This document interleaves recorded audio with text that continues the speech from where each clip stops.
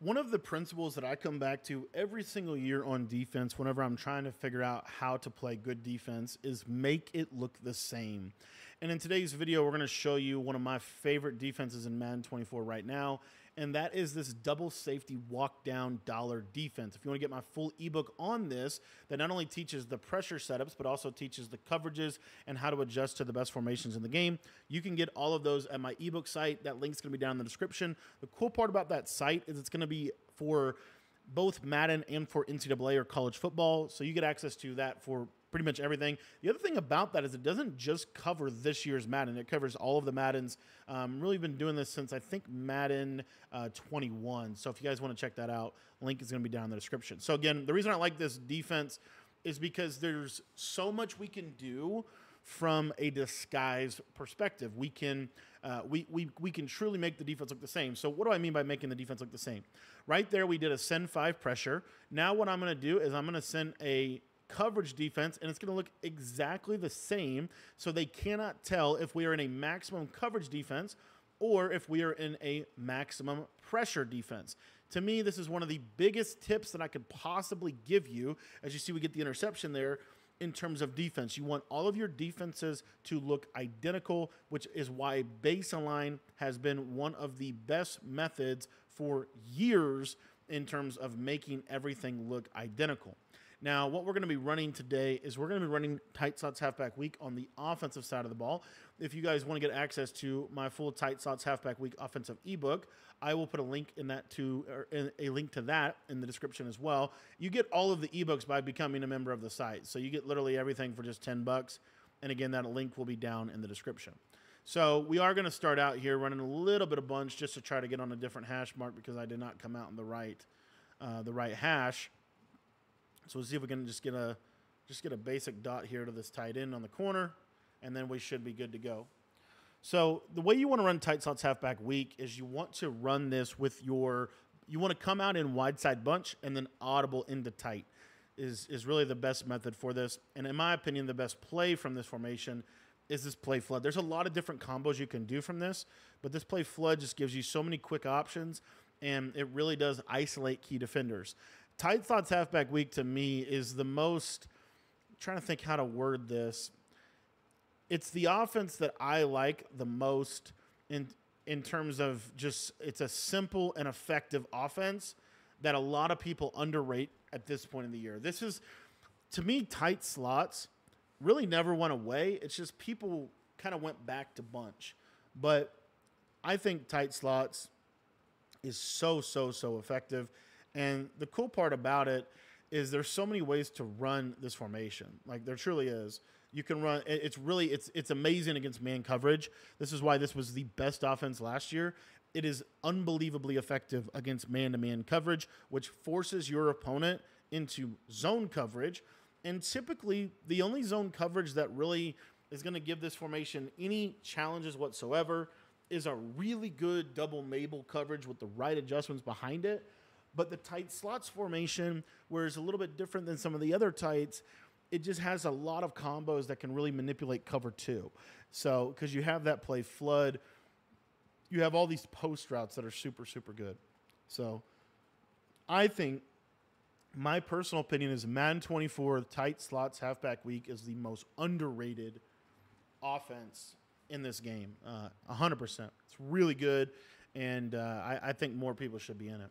All right, so back to defense. Again, making everything look the same. So now, check out the defense we're in. Now we're in a man-to-man blitz.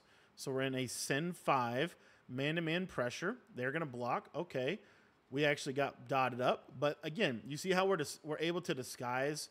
That's the biggest thing that I could give you is like he doesn't ever know. He doesn't ever know what we're doing. So like here, now we're going to go to a max coverage defense. And the cool part about this max coverage defense is we have a Mabel to one side, a cover 3 to the other side, so we're really protected. The other thing that's really good about this formation is that the fact that, and you see there, he just kind of throws something up. The fact that the safeties are in the box helps with a couple of things. In Madden, specifically this year's Madden, and really every Madden that's been on next gen, so to speak, this has been kind of a common theme, is having your safeties in the box and really your corners off of the ball. because when your corners are off the ball, they can be in thirds. They can be in more zones. Pressed cloud flats for the last 3 years have been terrible. At least for the last 2 years, have been absolutely terrible. So that's one of the reasons why I think this is a really, really valuable little principle to live by. So again, here, if we want to run the ball if we want to call this formation to the right hash, all we have to do is just flip the bunch, and then we're able to have it. There's so many combos you can do out of this formation. I think so many people just sleep on this. I mean, this is basically Durham. If you think about how this play practically is going to work for you. I'm going to get actually bagged. There's so many things you can do out of tight slots, and it's so simple, but it's so good against man. Like, they'll never be able to call man coverage. Literally never be able to call man coverage on you. And they really can't call cover 3, cover 4, which is what a lot of people want to call this year. They want to call cover 3 or cover 4 pressed, and they want to try to rely on those deep outside quarters to play a lot of different things. That's not going to really work well with this formation here. Go to post-will drag. See if we can hit this tight end corner. Uh-oh, I might throw a pick. Actually throw a laser. Really nice. Really, really nice. So now we're over here, so we can go to this. This also features, in my opinion, I think tight specifically features one of the best red zone setups in the game. Something like this. See how wide open that running back is? Boom. So as you see, I mean, tight slots is, dude, this tight slots formation is so good. Like, people have, I just feel like people have really slept on it. And you've seen, and some people have ran it in comp. The best player that I saw in it was Gabagool at the beginning of the year. He was running this, and we'll jump into another game and talk a little bit more about Gab. All right, so the best player that I saw run tight slots this year was Gabagool.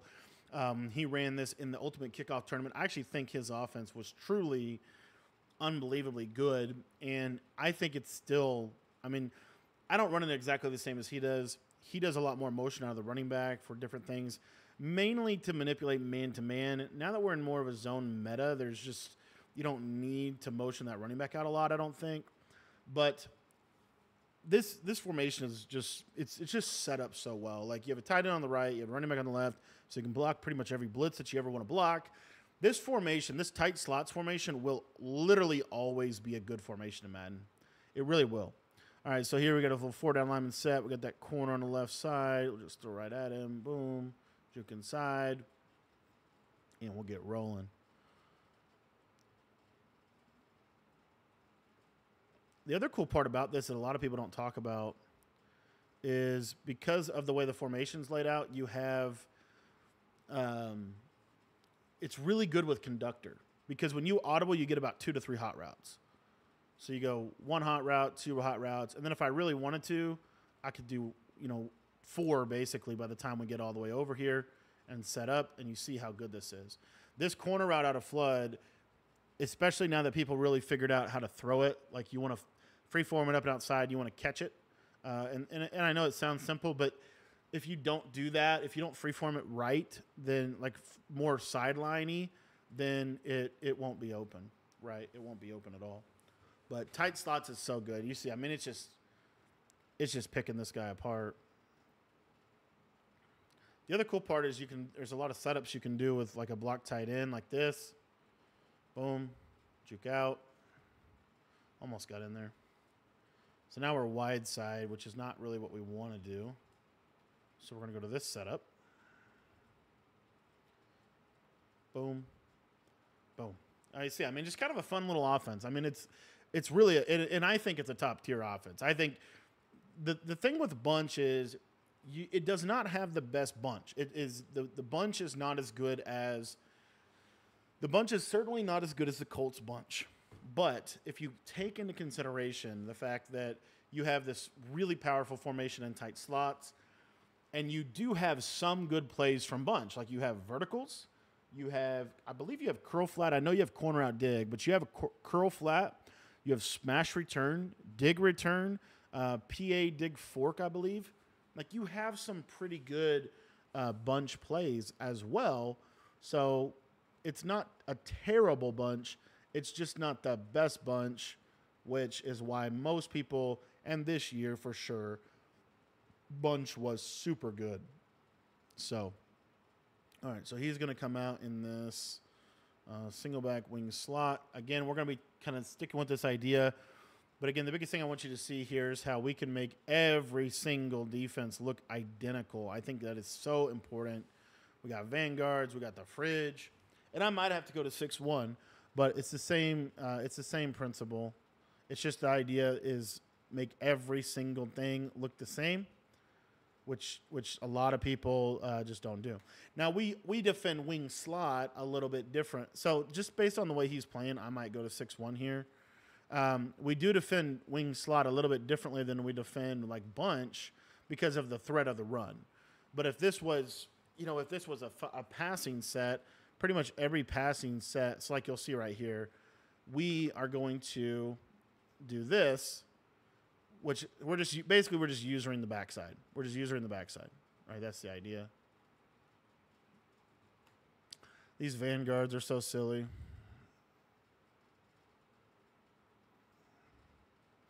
We're just trying to stop the stretch. That's all we're trying to do. Make him have to pass. We got Vanguard. This is just a nasty time to be playing Madden, boys. This is just a nasty, nasty, nasty, nasty time.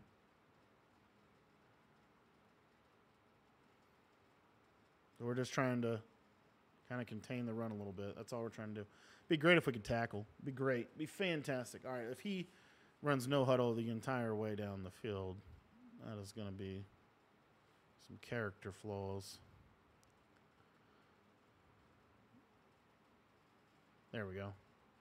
He got 7 yards out of that. He got 6 yards out of that. Isn't that crazy? And I'm not really sweating, like, honestly. Like, if he wants to, if this is the offense, this is the offense. I'm not like, this is not a big deal. Like, there's ways to, when it comes down on the second drive, there'll be stuff we can do to stop it. But you see, the other thing you might notice right there, so he gets fatigued. Okay, so now I'm already like, okay, this is how you're going to play. We're going to go to this. And the way this is going to work is we're going to be able to, for the most part, should be able to stop this. Let's see if we can. Yep. He actually missed his bubble screen. He had the bubble screen too. Trying to think a little bit.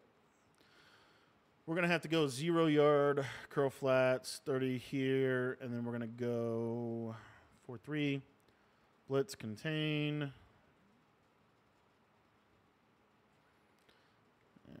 Now we just have to stop the stretch. Very good. Very good. Very good. There we go.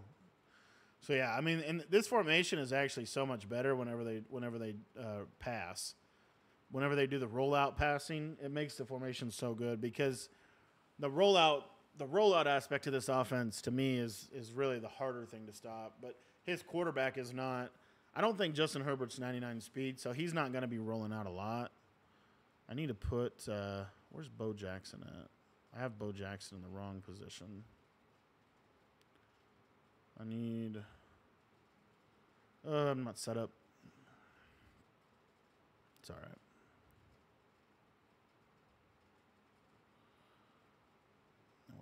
We just stopped the run. Now he took away his little glowing X factor. Somehow he's still breaking a billion tackles. Oh, I forgot he has it in the. That's kind of frustrating. And my buttons froze and he scored. All right, well, that's fine. I mean, that literally has shown me nothing offensively, so I'm not worried about that. We'll be able to get a stop eventually. I just have to get my players in the right positions.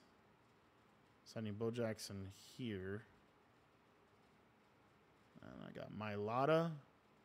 I need this to be a Chenal, Randall, and then I got Chase Young. I was literally just telling myself, you need to put more secure tacklers on your field.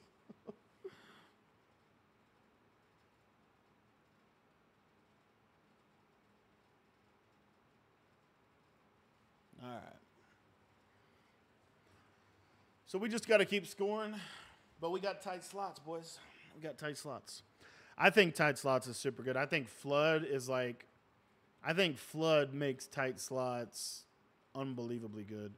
I don't think you want to run. You can run tight slots without flood, but you can't hot route this post that you have in flood.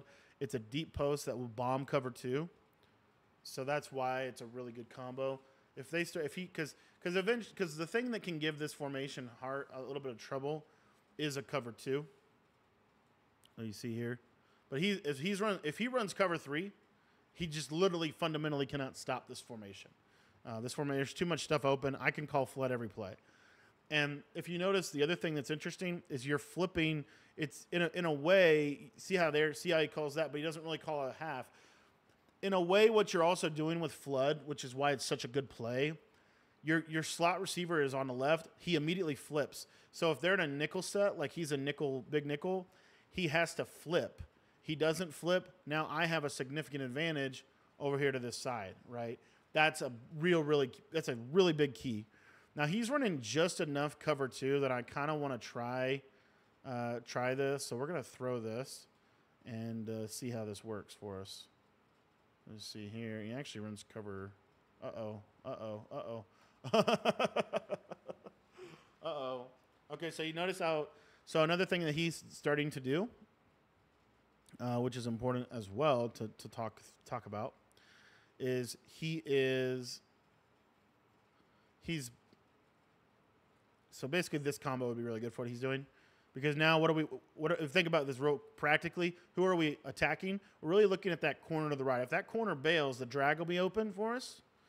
If the corner goes to there you go. So you see, if the corner was to sit on the drag, then the deeper corner would be open for a really, really big play.